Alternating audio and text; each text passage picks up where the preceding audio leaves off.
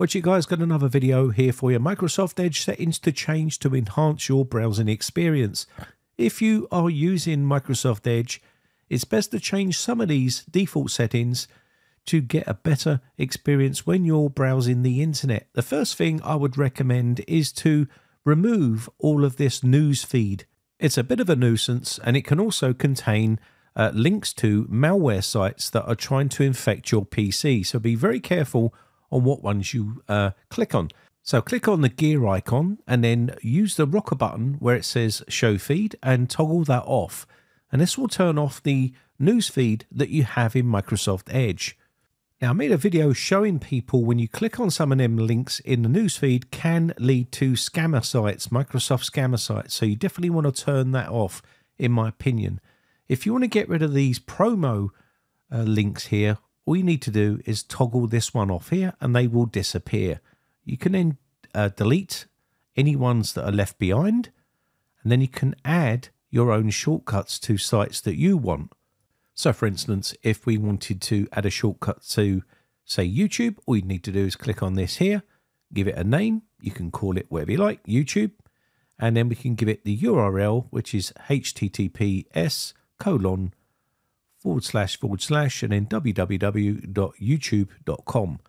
And you've just added your link to YouTube, and you would just click on that and it will take you straight to YouTube. Don't worry about the icon. It will show up when I shut the browser down and reopen it or refresh it. It will start to show, and you can see it's now working perfectly fine. Let's go through a couple of other options here. So I'm going to click on the gear icon one more time, and you can see here there is an icon here that says background, and this will turn off the background if you don't want a background. If you want to edit the background and change it to another scene, you can do right here, and this will change the image to whatever you like. You can even upload your own images to this location if you wanted to change that image on the background. But if you don't want it, you can just toggle that off. It's very simple. If you don't want to be notified about the weather, you can toggle the weather off, and you'll see the weather right here. And if you just turn that rocker button off, it will turn the weather off. So if you want it just nice and clean and you don't want any sort of stuff like that, you can turn it off. This is where you can change the appearance and colors, and you can see right here you can make it a color of your choice, and you can even have images if you want to, and themes. You can even have dark theme if you prefer to use the dark theme or light theme, and you can do that by just clicking on the top icons there where it says overall appearance. I'll quickly show you just so you can see, but I'm going to leave it on light theme for this video so you can see what I'm clicking on. So that would be the dark theme, and we'll just leave this on system default. Okay, so let's move on to the next one right here. So I'm going to go back. So let me close this off here, and we can close this one off right here because we're done with this one right here. And we can move on to the next step, which is removing the favorites bar right here. If you find that a bit intrusive and you want to remove the favorites bar, because as you add favorites, they're going to show up on your browser at the top. What you need to do is click on the gear icon and then go to favorites. And then from the favorites here, you'll see three little dots. My logo is slightly covering it, but on the three dots, you would just click on the three dots right here. And from there, all you'd need to do here is show favorites bar and put it as never, and it will disappear. Just like so, and you've got a much cleaner browser look, in my opinion. Next up is virtual tabs. If you want virtual tabs, right click on a tab that you have at the top here, and from here you'll see turn on virtual tabs. You can click on this and it will open up a little bar on the left hand side. The size is customizable. You can just grab it like this and pull it in or out and make it your own size, or you can click the little arrow, the back arrow up the top here, and it will make it nice and small like this. And when you hover over it, it will get larger so you can actually see the tabs. And this gives you a bit more real estate, and it just looks a little bit cleaner, in my opinion. Give it a go for a while and see whether you get on with it better than the top tabs. And if you want to put it back, it's pretty straightforward. All you need to do is right click on this area right here, and it will allow you to go back and turn it off. So let me just right click here, and you can see turn off vertical tabs, and it will go back to having top tabs again. Next, we're going to take a look at the media autoplay. Now, when you go onto some websites, you'll notice that the videos in the corner will start auto playing, and you can stop that by blocking the media autoplay. So go to the three dots here and go down to the settings page, and then on the left hand side here we want to go to cookies and site permissions right here. Click on this one right here, and then we want to navigate down to the bottom. So all you need to do is just go down to the bottom area here. I'm just going to pull this down, and until you see the area that is called Media Autoplay, click on that option and you'll see it set to limit. And you can actually turn this off and block it, and it will block those from autoplaying. Unfortunately, when you go onto places like YouTube, those autoplay videos that you're hovering over will also be blocked as well. But if you want to allow that, all you need to do is add an allow to a website that you want to allow into your selection if you want to block just about everything that autoplays on websites. And some websites overdo this, and it can get a little bit annoying and disturb you. So if you want to allow a site to run, you can just put in the website here to allow, and that should control the audio and video that are starting to autoplay on websites when you visit them. So if someone is overdoing it a little bit with some of those videos that autoplay and they're playing in the background, this should stop them from running.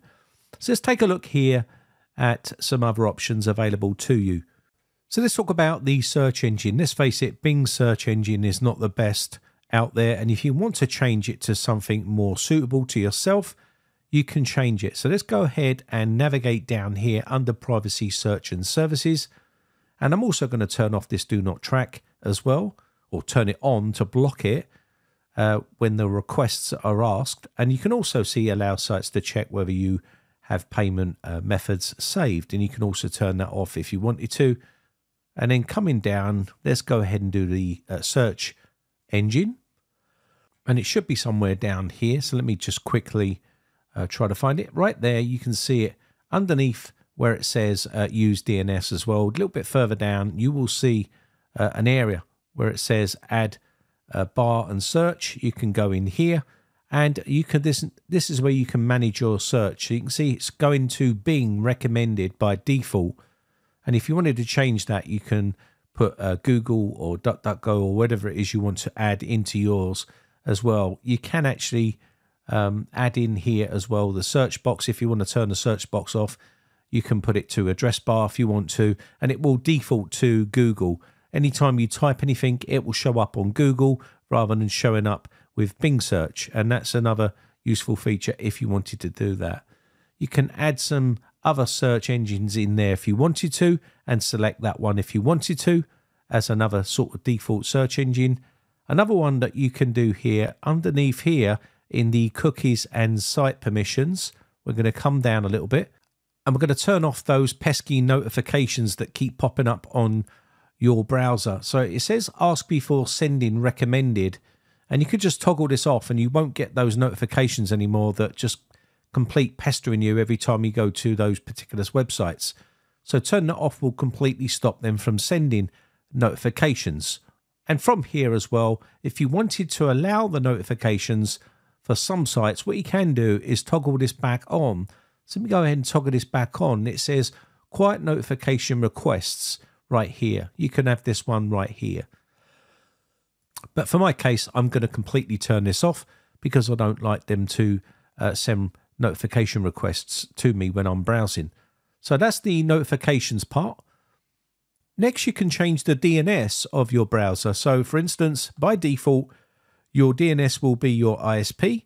But if you wanted to change it and use another particular type of DNS to block certain sites that you don't like, maybe adult content and things like that, you can do from here.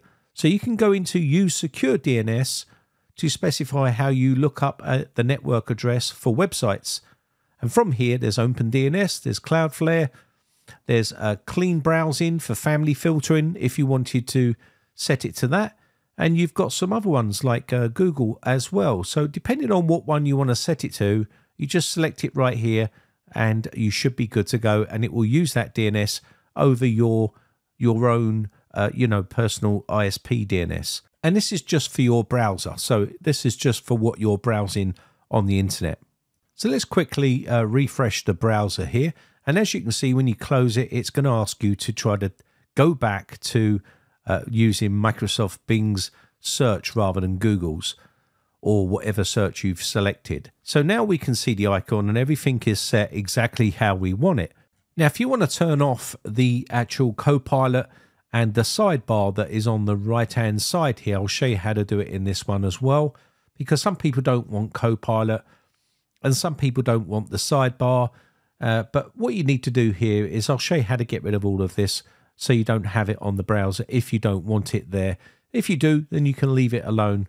But go to the actual three dots here and we'll go to settings. Once the settings window opens, you want to look on the left hand side and you'll see sidebar.